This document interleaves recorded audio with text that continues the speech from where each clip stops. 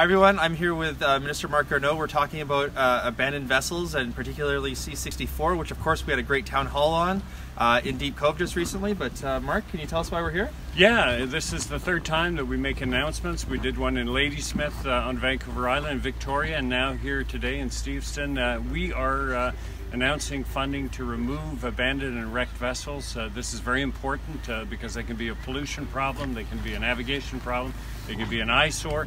And this process is going to go for quite a long time because we've got many abandoned vessels to get rid of, but very happy to be here today to announce the removal of quite a number of abandoned vessels right here in Steveston. This is another example of how our investments in the Ocean Protection Plan is not just protecting our coastline, but restoring it.